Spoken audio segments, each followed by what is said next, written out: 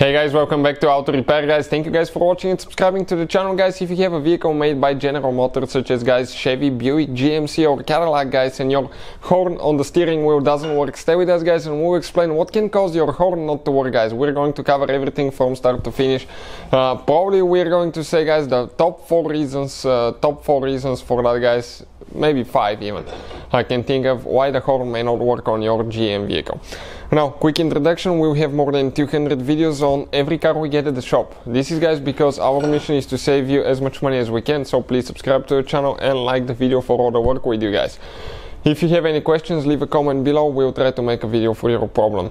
If you guys need to buy any tools, parts, anything like that, we'll have the link in the description of the video below for your convenience, so please guys check it out. Now, I'm going to go inside the vehicle and I'll show you guys how the horn on that 2015 Chevy Cruze guys doesn't work, like at all.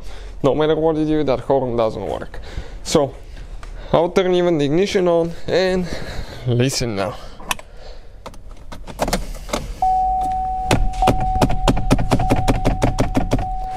Nothing, alright? Okay, you're about to be in an accident, you want to avoid an accident, you want to press your horn so somebody hears you, nothing happens. That's very dangerous guys. So we're going to explain what can cause that now. So I'll go ahead, turn the ignition off and we're going to get outside now. Most of the GM vehicles guys, you will have 2 fuse boxes at least. Okay, and one will be by the steering wheel somewhere. Right here it could be on the side. You may have a cover like this one here, and you have a fuse box guys down there. You can see. Now, our horn fuse is not there. You think it is because it's for the body, but it's not. Most of the times, it will be, guys, okay, the one under the hood. Okay, like this one here. But check both of them, you never know.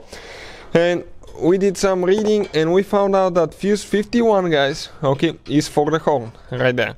But what else could go wrong, guys? Okay, one thing. It could be a bad fuse.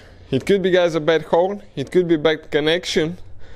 Okay, it could be better wiring somewhere, and that includes the switch too, number 4, bad horn switch, because there is a switch guys that's activated when you press your horn, and if that switch is not working or the wire is loose, it will not work as well.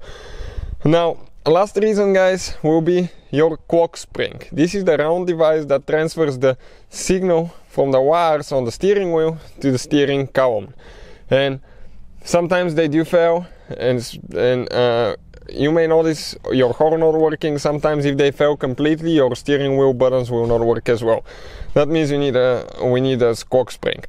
Another thing guys, okay, if you want to see how to test the horn and where usually it's located, it's behind the phone bumper.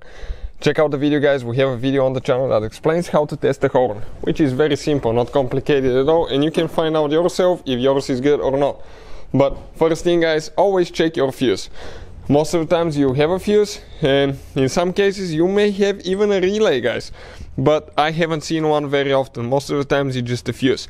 So we have fuse 51. I'm going to go ahead, pull that fuse, and let me just grab a new one quick, replace it with a new one, and see if that will take care of the problem now. Okay, let me go ahead and grab one quick. Okay, fuse number 51. Let's get a new fuse. If you need to buy any fuses or anything like that, link will be in the description of the video below.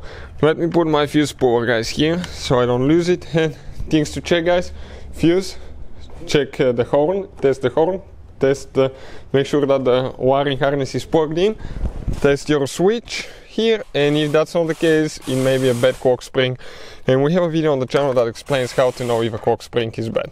So we'll go ahead, turn the ignition on and listen now. So it works perfectly fine. Hopefully guys the video will be helpful. Thank you for watching, please subscribe to the channel for more videos and see you guys next time.